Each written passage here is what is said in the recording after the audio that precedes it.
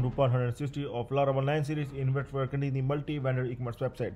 So we will continue working on the integration process of PayPal in Laravel 9, and we have used the Omnipay package for making the payment. And in the last video we have seen that we able to make the transaction, and here the PayPal is successful is coming after making the payment, and we able to add the transaction in the payments table as well, success transaction in the payments table as well.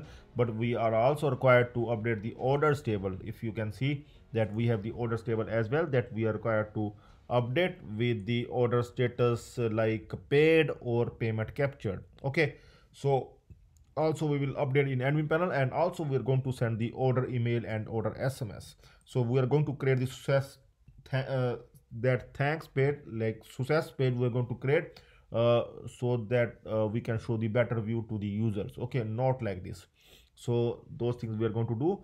So first of all, I'm going to close all earlier files, and we'll open the thanks page, thanks.blade.php, and I'm going to create the similar page like success page. I'm going to save this page as the success page as well, that comes after making the payment. Okay, so I'm going to add its page like success page. Okay, and here then like this page will also come after making the payment.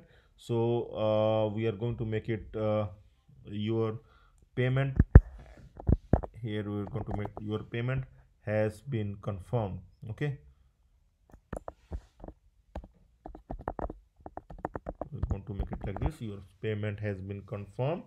Okay, and also we are going to write here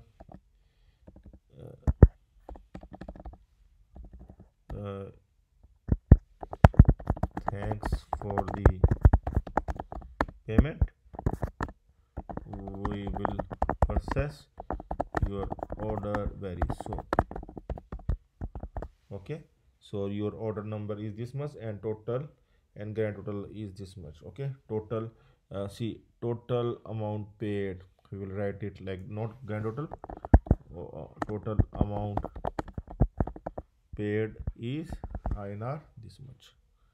Okay, so our thanks page is ready, sorry, success page is ready. Okay, so after this like thanks page or success page, we need to forget some of the session here. Okay, like in the thanks page as well. Okay, and in the success page as well, I'm going to check it's in the product controller as well, and also we are going to add the success function as well, similar to the thanks. Like we have the thanks function, and here we are we can see that we are empty the card after that this one. And one more thing we need to do here, like in both the cases we need to make few things empty. Okay, so that is necessary as well. Like we are going to empty the sessions, some of the major sessions here. Session forget, we are required to forget grand total, that is not required after making the payment, because this page will never come. These 4 sessions we are required to spare order ID. Okay, and coupon code as well as the coupon amount. Okay, so we are using these 4 sessions that we are required to forget after making the after showing this page to the user. Okay, like this. Okay, and we are going to update the success function here. We are going to update success function in PayPal controller. Here, see, after making the payment, when the user comes up here and his payment is confirmed, so after saving in payments table, see this one, we are not going to redirect it directly, like we are not going to show the success message like this. Instead of this, we are going to redirect the user to the success page. Okay, so that thing we are going to do. And but before that, we are going to send the order SMS and order email to the user as well. Okay, so here like first thing, we are going to get the order ID from the session, or we can do one thing here, we can open here like after see, these are the things, see, send order email, send order SMS. Okay, and order ID. So here we are going to like process the order or update the order. Okay, update the order or whatever you want to write. Okay, here order id, I'm going to add it in order id from this session that we are going to use. Session get order id like this, and update order status to paid or payment capture, whatever you like. Okay, so I'm going to paid. Okay,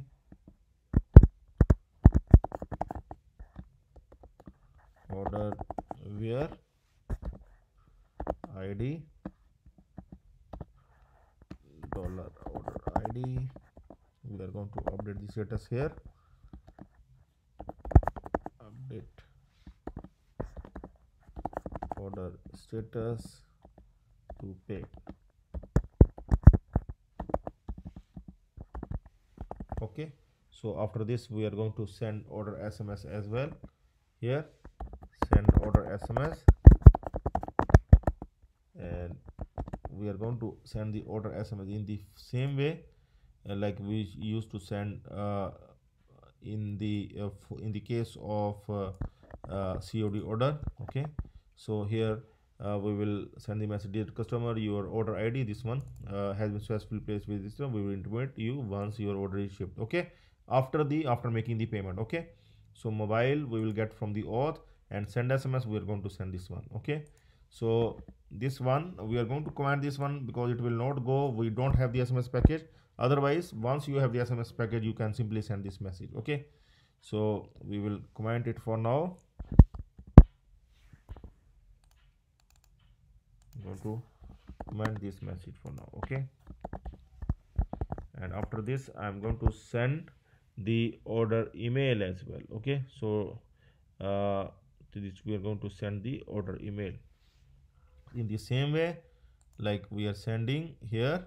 After in the case of COD, in the same way we are going to send in the case of PayPal as well after making the payment. Okay, email we will get from the auth, basic data email is already there, name also we will get from the auth, order ID we are getting from here. Okay, order details we are going to fetch the order details here. Okay, order details we don't have, so that we are going to fetch here. Okay, order details is required. So see here we have order details as well, so we're going to use these order details here like this. Fine, we able to fetch this one, and from this we able to send the email. We are going to test this email as well.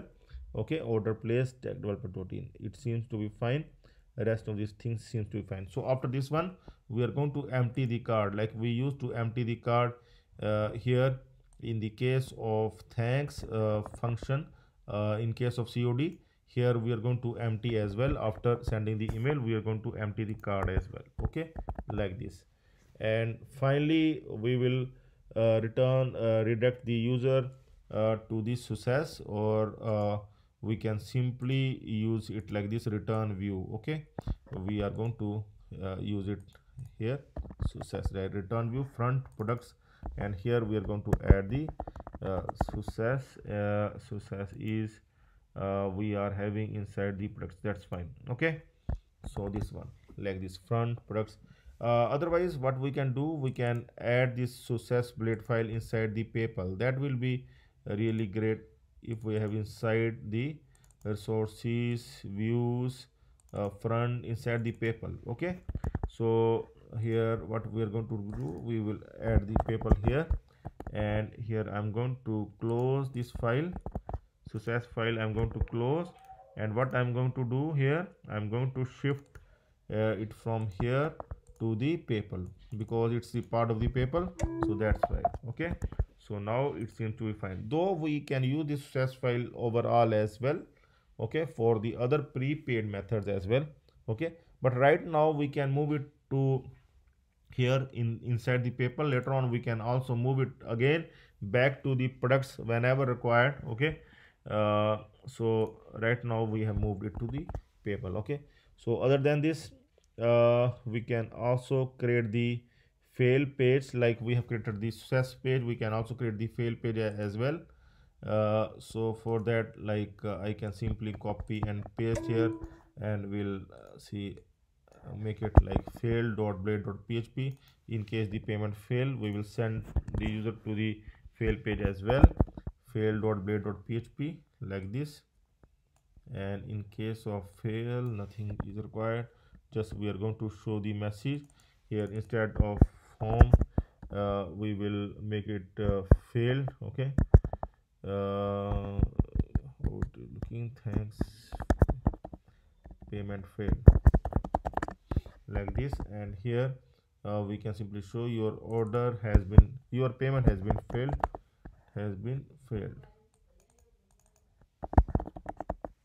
Okay, so here we can I add the message like please try again after some time and contact us if there is any inquiry. Okay, we can show it like this, and this one is not required here. Fine. And here this one also nothing will happen. And this one, grand total and order ID, coupon code, all we are going to remove. Okay, so make sure here in products controller here, like we have the thanks, and here also we are required to add the success function as well. I think we have not added the success function.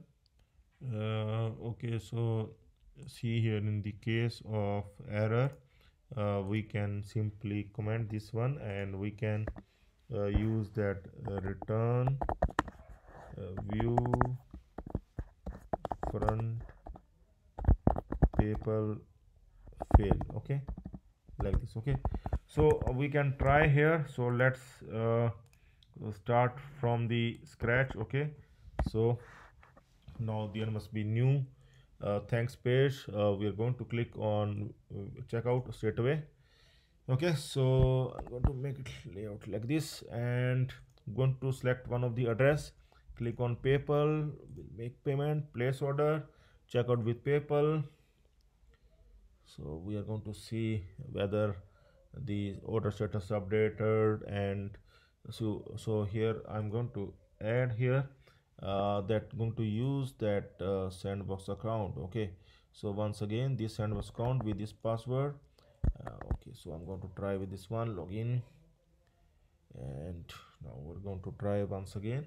So it will show the PayPal page. Yes, it is showing. Okay, so I'm going to make the payment, that test payment. Okay, so I'm making the test payment here, and okay, some error is coming here. Order, okay, order, see here we need to add the order model in PayPal controller. Okay, so that's why the error is coming. See, as we are required to update the orders table, so that's why. So we have added the model. Now we will continue. Okay, so mail, so for sending the mail we need to add that mail function. Okay, so we are going to add this one, this mail function here, and this mail class. Okay, sorry, mail class we are going to add here. So now we are going to try once again. Okay, so now I think it must work fine. So let's see. It is taking some time as it is sending the email as well. Order email is going after making the payment. So card model is also required to add. We need to add the card model as well. Okay, so we will add the card model as well. And here so here we have added the card model as well. So let's see if this time it will go and go to the success page, and this time it is gone. Okay, you can see the your payment has been confirmed, and we have reached the beautiful thanks page. Thanks for making the payment. We will process your order very soon. Your order number is 33 and total amount paid is INR 1300. See, we can show in the USD as well. Okay, so we are going to check in the admin as well. Okay, so here you can also show in USD if you want to show. Okay, so now we are going to check this one in the admin as well.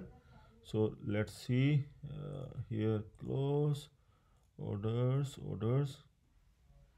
Okay, so here see the paid, the order status is now paid, and we will also check the email. Okay, so for email we will check in env where from see mail trap. Okay, we are going to check in mail trap that the email has come up, order email must have come up. So we are going to check here in the order email that the mail trap, that the order email has come up or not. We are going to see. So we are going to see inbox this time, and here you can see just 4 minutes earlier the new order email has come up. Okay, that is the order number 33, and the you can see the order complete order details is coming up here. Okay, with the delivery address and invoice also. So we have got the order email as well after making the payment. Okay, so finally we have completed the PayPal and everything is working fine. You can see the paid status as well, you can see the order email as well, you can see the thanks page as well. Okay, so everything is done as far as the payment is confirmed. Here we need to add the payment. Okay, instead of card we can show here the payment. Okay, so here success, in success blade file we can show here in success your payment has been confirmed. Your payment has been confirmed here. Okay, here we can show either thanks or see thanks is already there. So we can show here the payment. Okay, this is the last step. So that's why, see, if we will refresh, I think it will go to the card page. Okay, so see here it gone away because here when we refresh, see, it shows the error because we just forget the session, so that's why. Okay, so for that thing we need to add that one, see, it is going here. So we need to add that, like we have added in the thanks, like if there is or if there is no order ID in session, then we will redirect to the card page. Okay, so that thing we need to add here as well. We will do this, copy this one, and here in case of success. Okay, so here what we are going to do, here we can simply add this one not. Okay, and in that case we will redirect the user to the card page, so that if there is no order ID, then we will redirect the user to the card page. Okay, straight away we will redirect the user to the card page. Okay, so here you can see fine. So that has been done, that's all. So we will do something else in the next video, so please stay tuned for that. That's all for now. Have a nice time. Goodbye.